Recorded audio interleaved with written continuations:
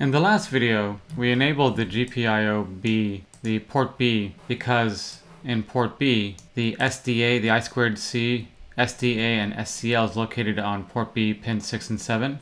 And we set up those pins for the alternate function of the I2C, and the I2C was enabled, and we set up the timings for the I2C as specified with the information in the ADXL345 datasheet. And then we set the peripheral enable bit in the first control register for the I2C. I need a 1 here. Now I'm ready to get into the control register number 2, which is more specific to the actual communication. And the first thing I'd like to do is apply the slave address. And we're going to apply the slave address in 1 through 7, bits 1 through 7, because this bit is reserved for read and write. So let's go ahead and do that.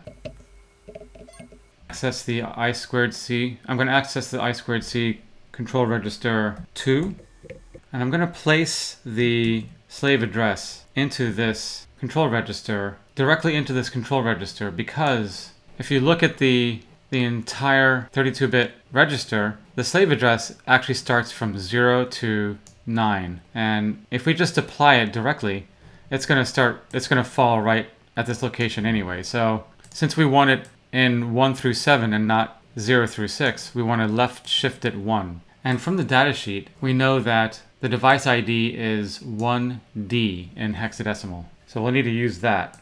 So I'm going to take the 1D and I'm going to left shift it by 1 place, 1 bit place. And by doing this, I'm reserving the 0 bit for the read-write. Now we're ready to tell the microcontroller which direction we would like to transfer, if we're going to read or write, and that's this particular bit here. And you might be wondering, why aren't we changing this bit? And that's because a lot of things are happening behind the scenes within the microcontroller itself. And by affecting this bit, you are telling the microcontroller to deliver the data on the SDA line appropriately, which will cause a transfer on the line with the address and the read-write bit correctly applied. Also, you want to make sure that you set the address and the read-write before you do a start condition. So let's go ahead and go to the WRN bit, and let's take a look at and see what we need to do first using the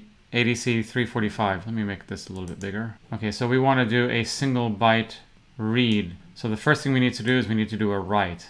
So let's go ahead and set the direction for a write, and that's going to be a 0. And to put a 0 in that bit, we're going to use the AND NOT. Now let's tell the microcontroller how many bytes we would like to write. Let's go ahead and take a look at the datasheet again, and it looks like we want to write 1 byte in this particular case, and that's the register address. So how do we do that? So this is at location number 16. So we want to put the number of bytes within this area. So we're going to have to do a left shift. And we'll use the OR bitwise operation. And we're going to have the number of bytes left shifted 16 times. So we want 1 byte. If we wanted 2 bytes, then we just replace this with a 2. If we wanted 4 bytes, we would replace this with a 4. So we just want 1 byte, so let's go ahead and establish that. Now I can go ahead and establish the start condition. And to establish the start condition, I'm just going to put a 1 in the start bit, which is the 13th bit. So let's go ahead and do that.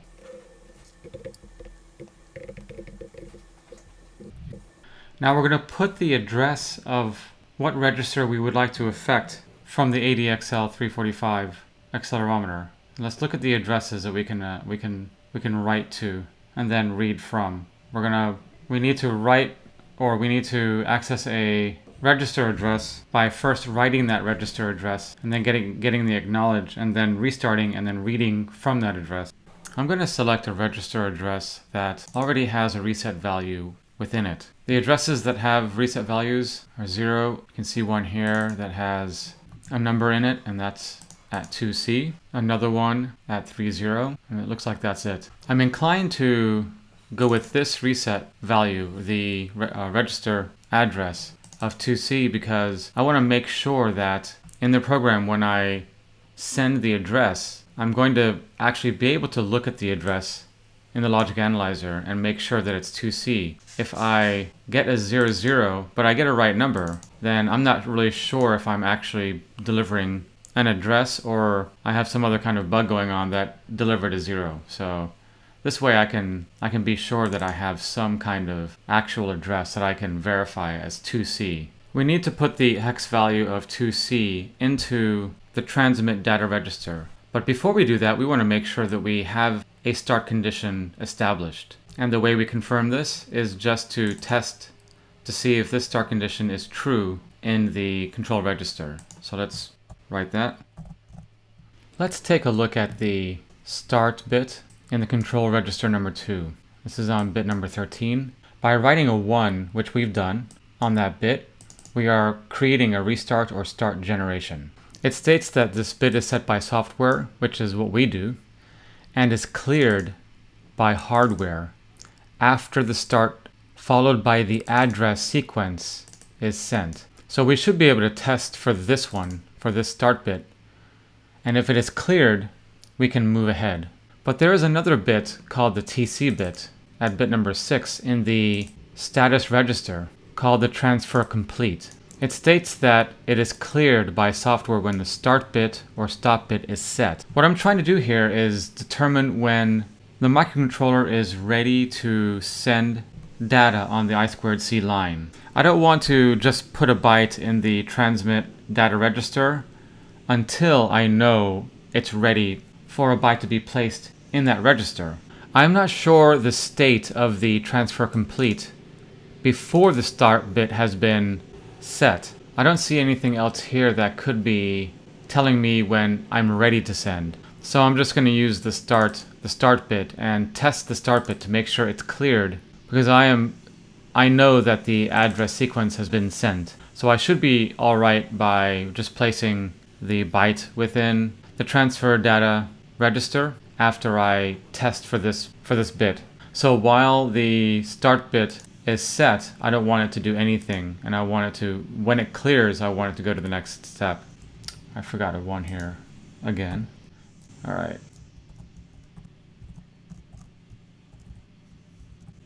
Now I think I'm ready to insert the byte or the register address into the transmit data register. The transmit data register is TXDR, and we're just going to assign the byte to this register. So the byte was 0x2C, I believe.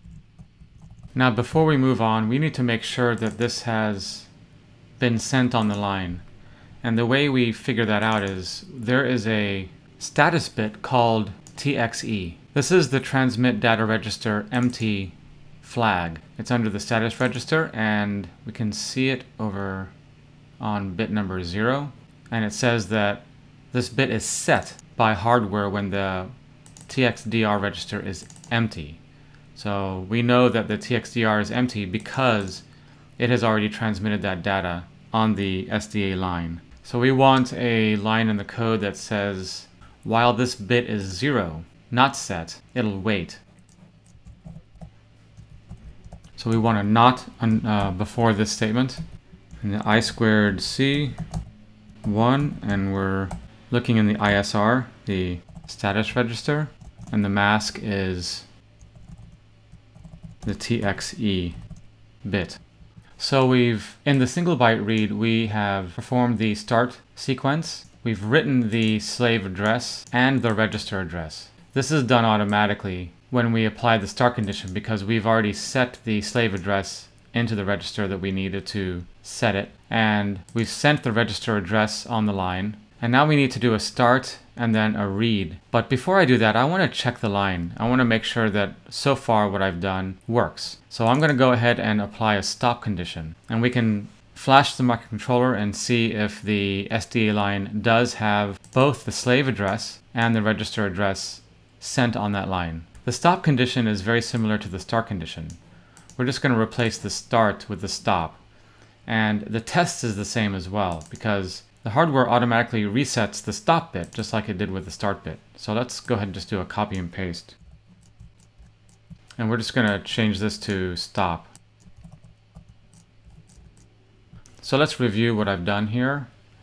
And I'm going to write in comments as I do a review of the communication portion of this. On this line, we set the slave address or the slave ID,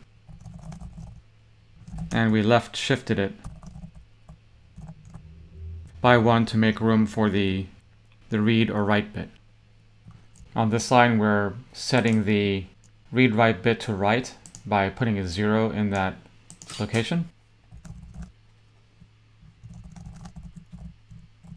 And on this line, at the 16th bit in the control register 2, we're setting the number of bytes that we're going to send. Here we're establishing the start condition. And on this line, we're making sure that the start condition is met. Then we write the register address to the transmit data register. To confirm that the transmit has been established, we are testing to make sure that the transmit data register is empty.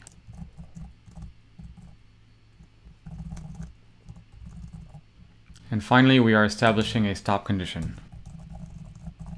The stop condition automatically applies a NAC to the SDA line, informing to the slave that no further data will be transmitted or received, at least until a start is re-established. Now we're finally confirming that a stop condition has been established. Now I'm going to do a build to make sure everything is good.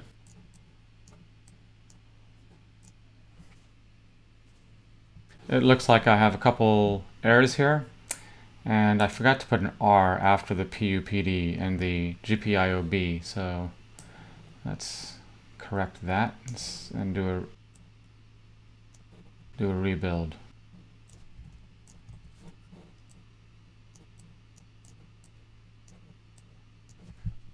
So it looks like I have no more errors and the build is successful.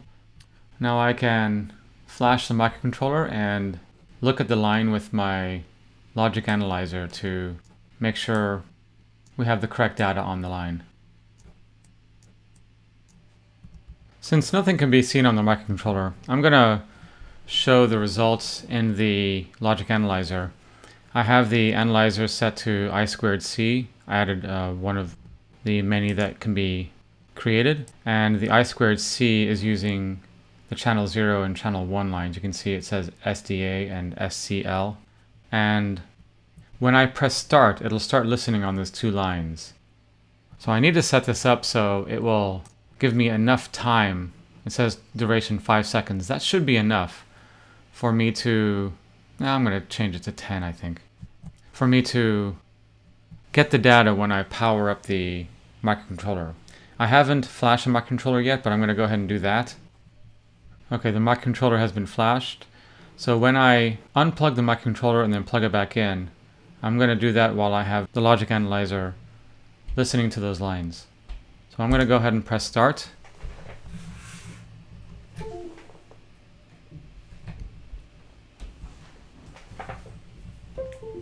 Okay, I've disconnected it and then connected it again. We can see that there is information written to the line. You can see that in the act of unplugging it and plugging it back in, I got 2 occurrences of it. So it must have, when I was plugging it in, it must have had multiple power down and power ups because of the connection, the mechanical connection of the USB port. So let's take a look at it. It looks like we have a write and a 3A, and let's take a look at the program while we're doing this. Let's see how small I can get this. Probably not going to be able to see it, but I'll just go back and forth. Okay, so we put a 1D in the slave address register, and we left shifted at 1. So when we do that, the 3A is the correct number for that, because we're actually changing the number by left shifting it by 1. And we got an ACK back from the slave, which is good. And it's interesting, it says comma. So I guess 2C is a comma in ASCII. So I have, let's see, yeah, ASCII and hex. So I'm telling it to tell me what is the ASCII equivalent of the hex. And it says comma, and we got a 2C, which is good. So we did write that address correctly, and it did transmit that address on the line. And then we received an ACK by the slave, and we should be able to see it on the line here as well. So let's see if we can get to that. We should have two of them. Oh, this is one of them, and this is probably another, I don't know. So let's see if we can look at it. Okay, this is it. And you can see that, oh, this is, I see what's going on. This was when the microcontroller was disconnected for a moment. So let's go back over here and take a look at, this is how tiny this communication is. And it happens within, actually this is milliseconds, and this is microseconds. So let's take a look at what we have here. We have a write. This is, the green is the start condition, and the green, the having this go down, this line go down, and then this line go down, signifies on the I2C this is a start condition. And then when this line goes up, which is the SCL, and then this line goes up, which is the SDA, then that signifies a stop condition.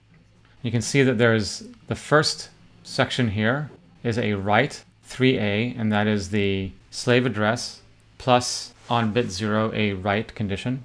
And then next we sent the 2C. You can see that we have a waveform that shows the 2C, and these are just zeros and ones and zeros. So the down is a 0 and the one is the up is a 1, and each SCL pulse here will separate these numbers, these bits. This has been quite a long video and explanation, so I'm going to go ahead and stop here, and in the next video we'll take a look at reading the information in that register.